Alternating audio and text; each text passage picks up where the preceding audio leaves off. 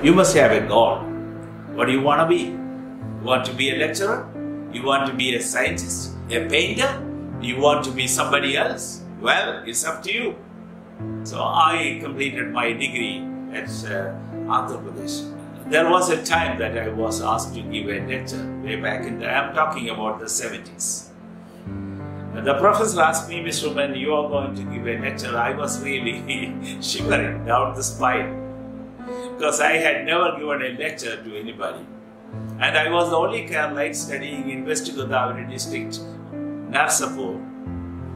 And Chiranjeevi was my 1 year junior, the former president, the chief minister of Andhra Pradesh. So I was given the opportunity to speak to them. I was least prepared. Then a professor of mine by name Vasantharaw. Then he said, you are going to speak on the occasion. I said, sir, I have never spoken. I knew only one international language, that is, my mother tongue, nothing else. I was shivering, the shivers went down my spine. I was sweating. Then he said, no, you come to me every day. I went to his house about a couple of weeks because those days the relationship between the teacher and the student was something very filial, something very reverent, I must say, very, holy, I must say. So he dictated sentence by sentence, and I took about 5 to 6 days to learn it by heart, and the D-Day came. D-Day means the final day when I was supposed to deliver the speech.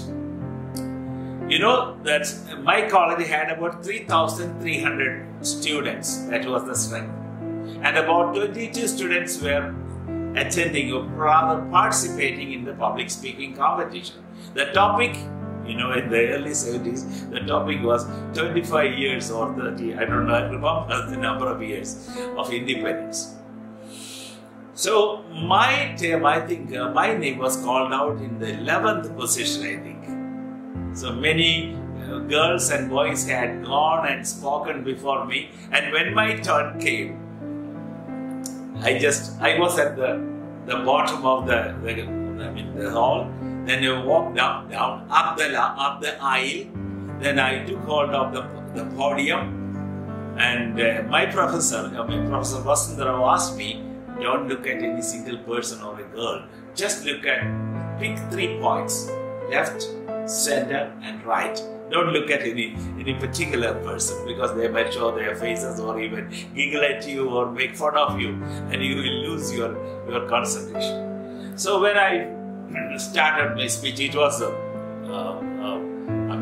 rote memory recitation, in the sense that I didn't know what I was speaking, but I knew that I was just turning out exactly what I had crammed up.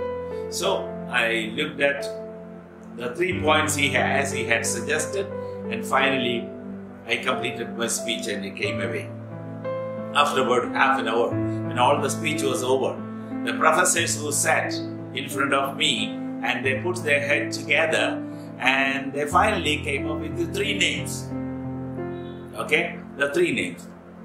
First name, they started from the ascending order. Okay, the 3rd position went to Swarnalata, 2nd position went to Samreddy, and the 3rd position, in the sense that the 3rd was not the 3rd position, the 1st position, it came to me. And since then, I have never looked back. I have represented many universities, many colleges, I have seen many stages. So this is my personal experience. So I would like to share with you on this platform. So I'm sure that you will also practice, never be afraid. So what's your goal? If you want to be a scientist, if you want to be a reporter, if you want to be a journalist, if you want to be a professor, if you want to be a painter, if you want to be a software engineer, be the best in your field. That's what you want to be. Many are. The moment they get a certificate in first degree, B.Tech, BSc or BBA, the first option that comes to their mind is, how can I get to New Zealand? How can I get to Canada, America? Let me tell you, my dear children, there's no life there. India is our country. We should stay here. We should not desert this country. You are being educated for the benefit of the millions of people who are not so fortunate as you are. So please make sure you do your best and stay back. Never go to this country. You can go there. I don't mind.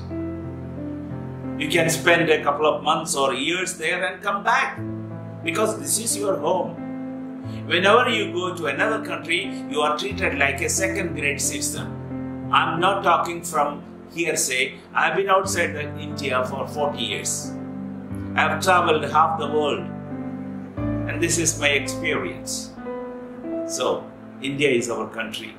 Be Indian, buy Indian, and try to be Indian. So, here, lots of opportunities are there. I don't mind you going to another country and educate yourself, be the best student, no problem, but don't hang around there. You should not be a salesman in one of the subways or Tesco's or McDonald's in London or America or New Zealand. Come back.